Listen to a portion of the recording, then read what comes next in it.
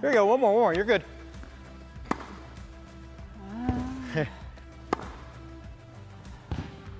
You know what?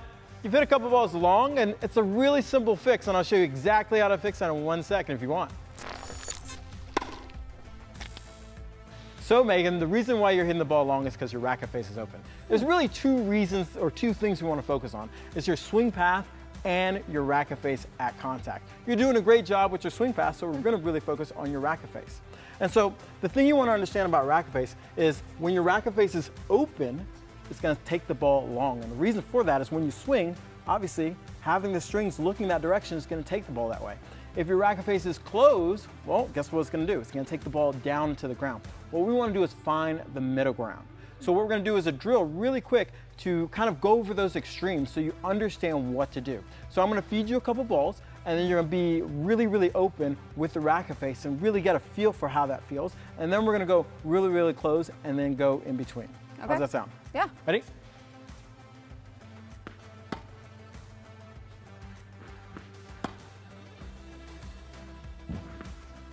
So you can see how the ball's going really, really high because your racket face is open. Now I want you to extremely close the racket face.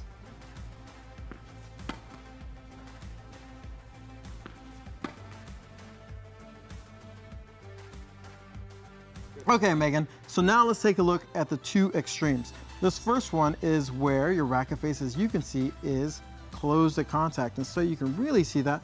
Let's draw a line here from racket face. You can see at contact how the racket face is really, really close, hence the ball going into the ground. And this one is the extreme where the racket face is open, and you can see this here, see it here with this line, where you can see how the racket face is pretty open there.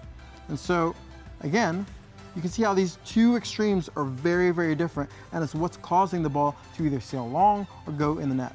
Now we're going to go back and do a drill so you know what's in between and what to do, okay? How's that sound? Okay. Okay, let's get rocking. Okay, Megan, now we're going to work on a drill just to find that in-between spot. And what I want you to focus on is the racket face. Keep the swing path the exact same. If you do that, you're going to see a huge jump in how consistent you can be where the ball doesn't go really high or really low. Okay. You ready? Good. Good. So you can see how having your racket face in the middle really settles down the ball where it's not going too high. Let's take a look at the video so you can see exactly what's going on. Okay. Now, Megan, let's take a look at the difference of what you did before and now what you were doing. When we look at before, your racket face was really open and the ball went really high. Now looking at your racket face, if we draw a line here, you can see how your racket face is vertical, making your ground stroke more consistent. It's not flying up or going down in the court. Does that make sense? So this is exactly what you want to do. You did a great job of keeping the swing path the same, but just adjusting that racket face really makes a huge difference in where the ball's going to go.